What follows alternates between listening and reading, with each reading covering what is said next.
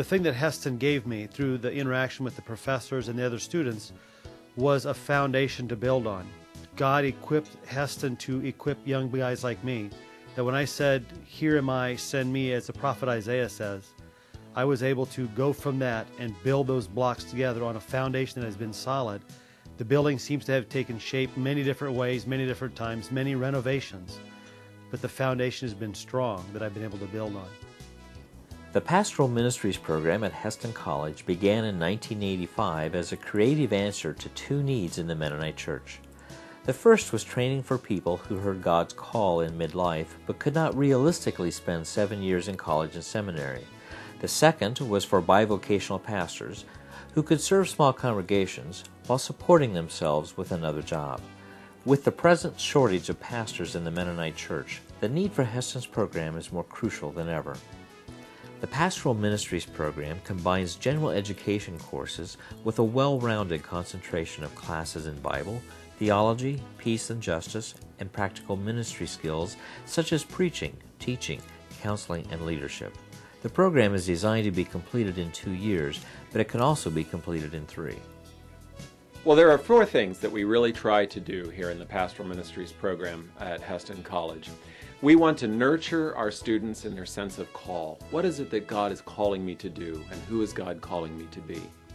We want to nurture them as persons. We want to form them as Christians, as persons who pray and who have a relationship with God, and as persons who are self-aware, who know who they are and how they function in ministry situations. We want to give them a basic grounding in the Bible and in theology and in ethics and the things that they're going to need to know in order to be pastors. But we also want to form them then as leaders of people, as leaders of congregations, to help them to understand the dynamics of churches that they will be called to lead. My spiritual director at one point asked me, what is it that gives you the greatest sense of satisfaction and joy? And as I reflected on that, I recognized it was the times in my current job or my former job when I had an opportunity to speak one-on-one with people that were going through difficult times, when we had opportunity to pray together.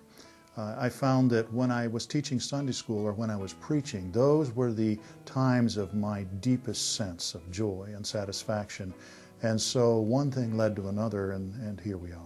For us, the comfortable thing would have been to just stay put and to maybe take classes online.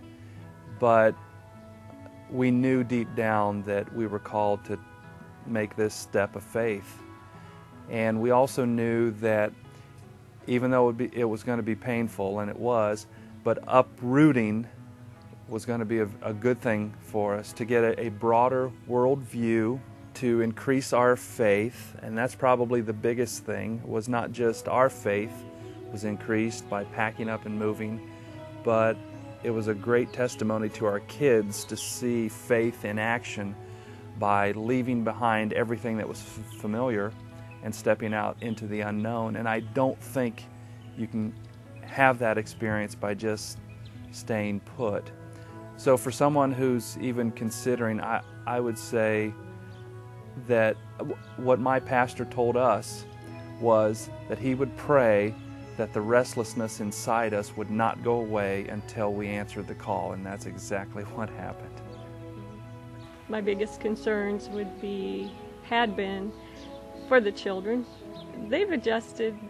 Spencer and Hallie, both of them have adjusted really well. During the first few weeks, we had a lot of tears and prayer, and a lot of people here that we didn't even know that just stepped up and supported us. Living in Hesston has been a great experience for our family. We have a park behind our house, and ball games are going on, and people are out in their yards playing, and a lot of families. After being in business for about 18 years and then become a full-time student, took some adjusting. Here they talk about you go through a desert experience, and I would have to say that I went through that, but I was challenged to really know my real identity. Pastoral ministry students bring life experience to the classroom, Many of the students have had a huge change in their lives, and they don't really realize what all they can do academically. And so it's really enjoyable to see them discover that they can think a lot better than they thought, and that they're smarter than they thought they were. And with the life experience they bring, they can bring insights and understandings and learnings in the class and that other students don't. I want my students to fall in love with the Bible, to fall in love with the Bible even more than they already are, and to see how the biblical narrative applies to their lives, how it relates to them, how to preach it, how to live it, and how it applies to a contemporary congregation. And I want my students to think theologically, to work on those skills, and to do that in an environment where faith is a viable option. CPE, or Clinical Pastoral Education, provides a way of learning and experiencing pastoral visitation and pastoral care in a hospital setting. The program is offered throughout the summer from June to the middle of August for those who are able to attend full-time. The program is offered half in a classroom setting, and half of the program is offered in the hospital visitation setting. Walking with them in their end-of-life journey, being able to be there with them as they say, "How can I say goodbye?" All this has been an experience for me that has gone well beyond getting academic credits. It has been a humbling experience of inner growth which cannot be measured by our human terms. In Pastoral Ministries formation, we have 4 semesters, and we really think that formation is at the heart of of the program. We say that we minister out of who we are, and so personal and spiritual formation is really very foundational. In the first semester, the first 2 semesters actually, students talk about where they have come from, and they work at their identity in terms of their journey. And spring term then of the first year, they look at their growing edges and how they want to grow. The third and the fourth semesters then focus a little more on who they are in pastoring and marriage and pastoring, and what kind of situations would fit them in terms of their self-assessment, as well as assessment of the faculty here.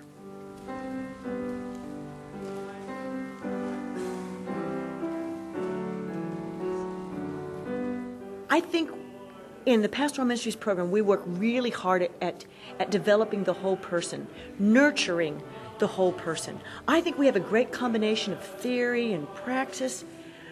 I think that we want to be practical, but we also want to really hone our skills for thinking theologically and thinking critically. As I look back on my time here at Hesston, I would say it was some of the highlight of my life. I helped to understand the call that God had placed on my life at an early age that I ran from for many, many years. It was shaped and molded, and it has equipped me to do the work that God has called me to over the last 15 years.